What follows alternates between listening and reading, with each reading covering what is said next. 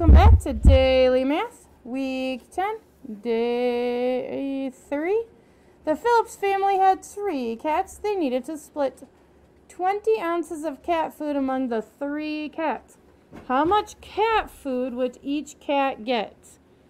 And then we need to find out between which 2 whole numbers does your answer lie. So let's see.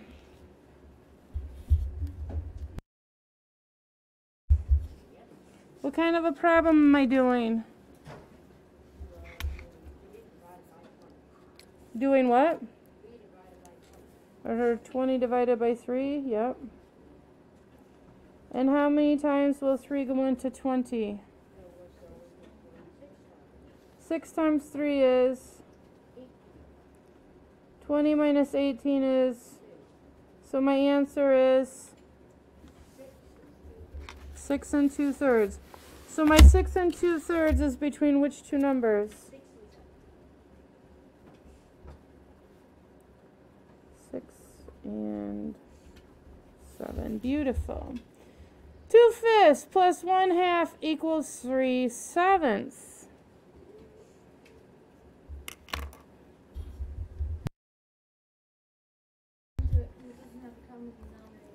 So it's going to be no. You need to find a common denominator.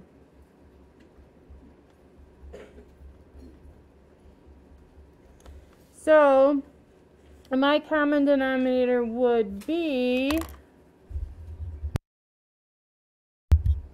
10. So I'm going to multiply this one by 2. So if I multiply the bottom by 2, I multiply the top by 2 times 2 is 4/10.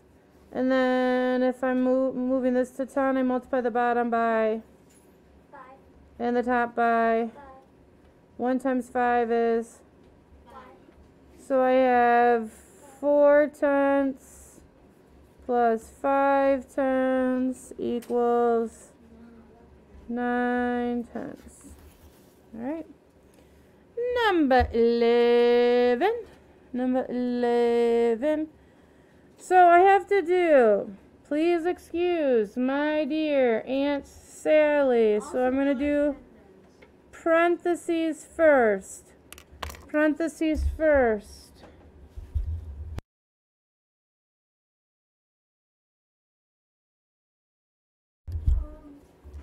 So 29 minus 2 is 27. 29 minus 2 is 27.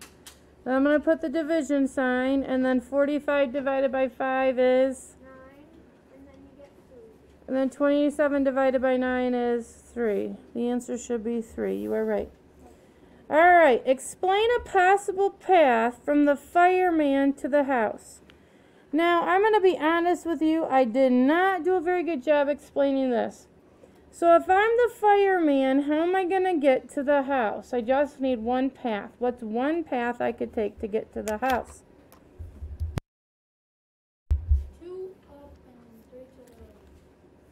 Well, if I'm going 2 up from the fireman, 1, 2 up is taking me off the board. 2 down and 3 to the left. So fireman, I'm going to go 2 down, Yeah. and then 1, 2, 3 to the left.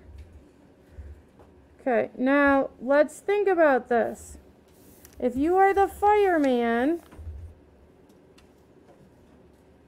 you would be going which direction?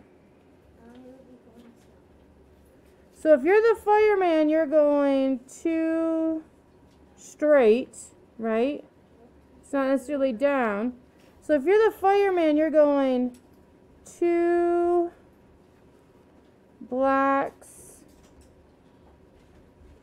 forward. Why?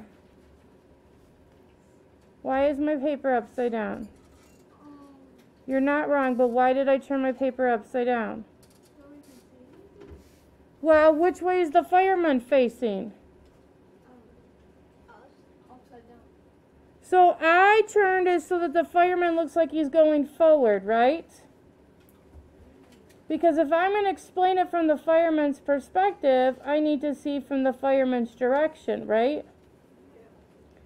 So I could say 2 blocks forward and then 3 blocks to my...